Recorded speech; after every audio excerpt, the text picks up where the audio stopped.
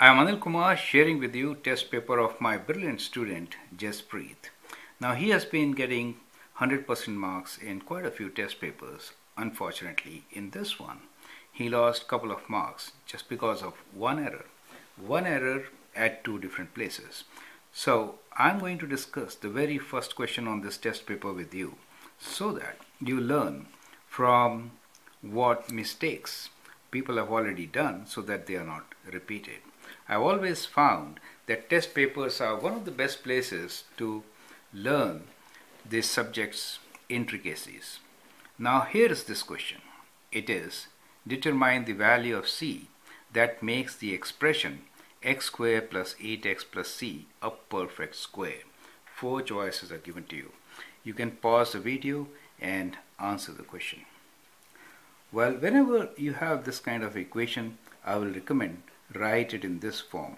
X squared plus 2 times 8 is 2 times 4 times x plus, instead of c, write this as square root of c square, right? So that is how you should write.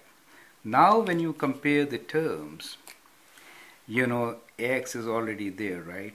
And this 4 is actually related with square root of c, correct?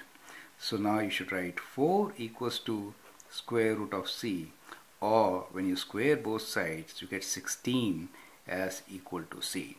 I am making it big and bold just so that becomes absolutely clear for you, and you also score as my students.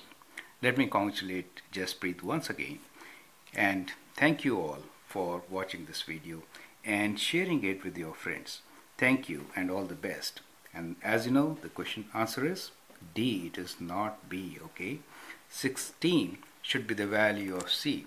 So if you write 16 here, then you get x squared plus 8x plus 16, which could be written as x plus 4 whole square. It becomes a perfect square. So that is the idea. I hope you learn from it.